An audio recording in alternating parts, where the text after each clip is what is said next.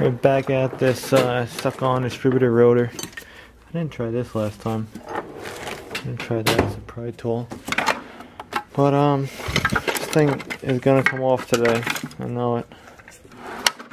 And that's all that matters, is prying it off. Again, 7:30 seconds. There's an AC compressor leaking right off that switch. I gotta get a machine. Said that. A little warm out today. Give you that. There it is, right back there. Another trick, I didn't do it last time because I was being sloppy and fast. I'm gonna polish that. But put your wires, tuck them, you know, the whole passenger side, tuck them, and then the driver's side, tuck them, so you're not fucking one of them down on that firewall like it happened last time. I haven't done this job in a couple of years, I'll admit that. Yeah. If we give it a couple of whacks, maybe try to loosen it up. Tapping it in the wrong direction, I do know that. It's coming off.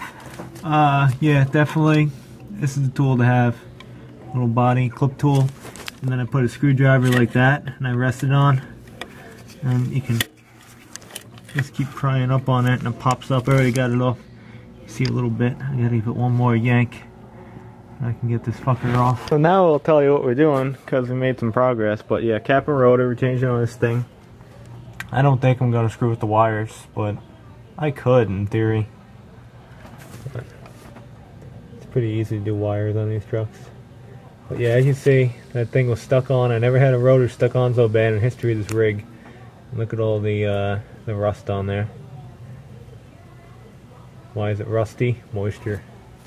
The moisture here rusted up. 100% humidity all the time.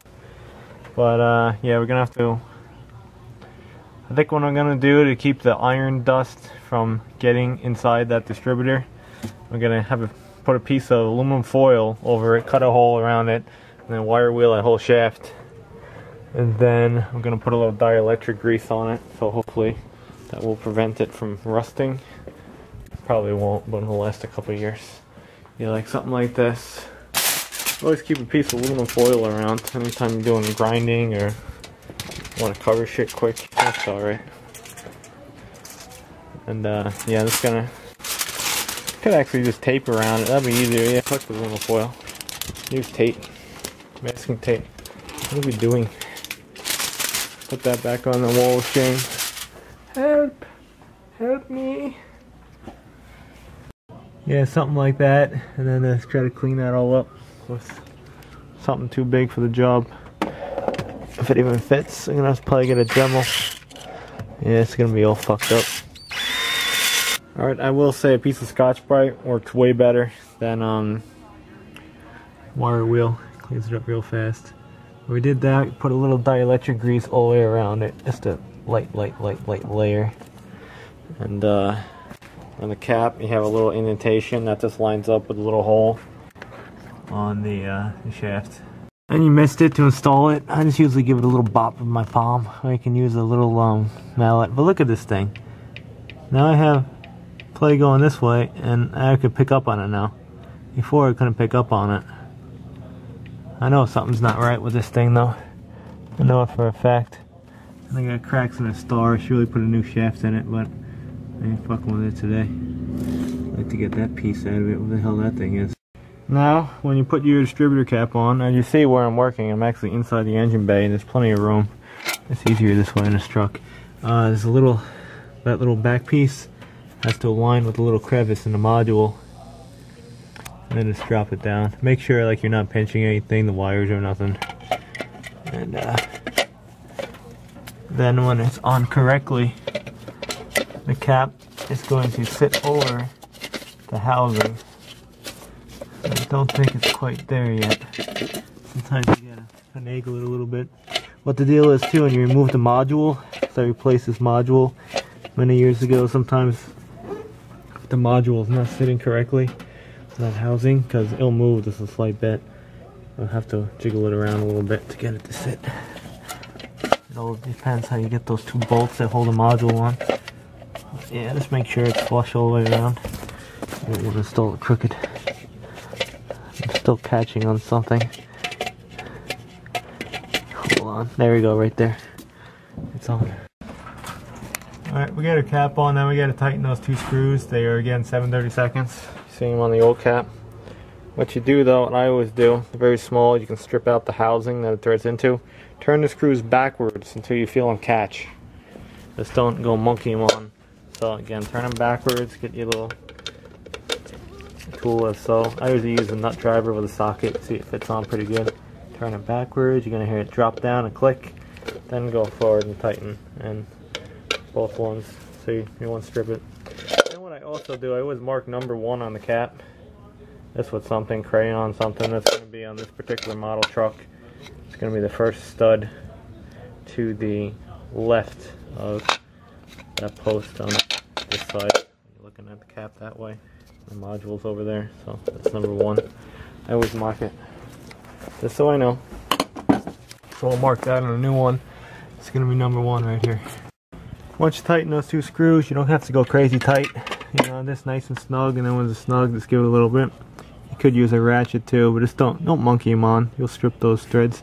Just want it nice and snug, you know, so it's not rocking around. And go a little bit more, then you're okay. Now you got to put your wires on. This is going to be 1, what's that, 8, 4, or 8, 5, 7, something. I forget the firing order. I got it written down, so let me go consult that. And we'll put the wires back on.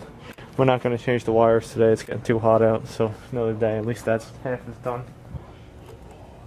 Haha. No, I don't live there anymore. Maybe some of my YouTube viewers recognize that if they're watching. But this is the firing order on the truck. 1, 8, 4, 3, 6, 5, 7, 2, or 1. I forget the friggin' firing order. Is that right? 1, 8, 4, 4, 3, 6. Yeah, sometimes. No, 2, 7. Yeah. I don't know, that's how it was before, I guess. But what I do, I always get these little labeled things for the wires. You could just mark it beforehand. If you didn't mark it and just rip them all off, you can figure it out anyway. You just got to trace the wires. It's kind of a pain in the ass. You know, you pull on them a little bit, take them out of the clips, you'll figure out which cylinder goes to what. But I mark on mine. These are little MSD things you can get for like $8 or so. Sometimes when you buy wires, they come in them for free. And you pop those on the wire so you know. And put it on in order. Okay, roll on. Try to make the wires, you know, nice. You can tuck them in between one another. See, like there and there and there and there. Just give them a little space between each one. God forbid they ever start jumping if the wires go bad. Yeah, this one obviously doesn't have a coil on it. Small cap distributor. It's not like an HEI, which is kind of cool. But now we're done. We can plug in anything else you disconnected, like this crack pipe. And I'm gonna try to put back on this wiring loom that fell off. I actually added this loom that wasn't on factory. We'll try to pop that thing back on and crank it up. Lastly, or finally, sometimes when you screw with the wires, these little clips, they pop off and everything in the back. So make sure they're all on, you know, and the wires aren't touching the manifold and whatnot. So you're not going to burn up any of your wires. Usually the wires stay put, you know, as long as you're not screwing with them. Let's get all this crap off and it should run. I don't know what it is today, but it just got like really, really hot. Smooth, man. Way smoother. It was jumping last time I cranked it. Oh, that's good. Real good. Wow. That is smooth. See what happens with these caps, the humidity, they just, all that moisture in there just starts eating up those posts. And you're not getting a good contact when the rotor comes around, when it's charged in the coil. Damn, that thing runs freaking like new. Damn, no shake. Mint. I'm very happy.